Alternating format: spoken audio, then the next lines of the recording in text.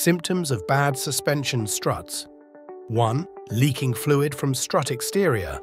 When the suspension strut is about to fail, you can see oil leaking from the shock absorber.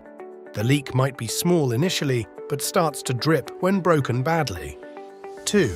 Bouncy feel on roads. Shock absorbers are designed to absorb or dampen the spring movements, especially over speed humps and uneven roads.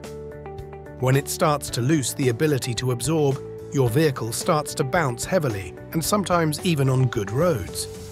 3. Excessive nosedive when braking.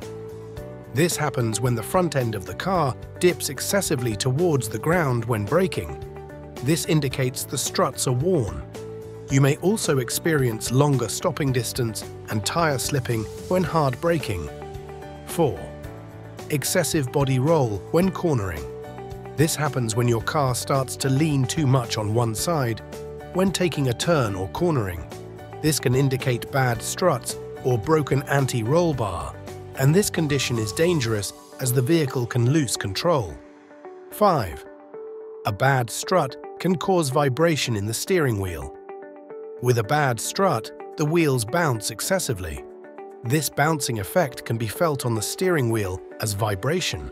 This could be mostly seen at high speeds. 6. A bad strut can cause uneven tire wear. As said earlier, a bad strut can cause the wheel to bounce heavily, which further cause increase in tire deformations and wear. Driving with a bad suspension strut is dangerous and can harm other suspension components.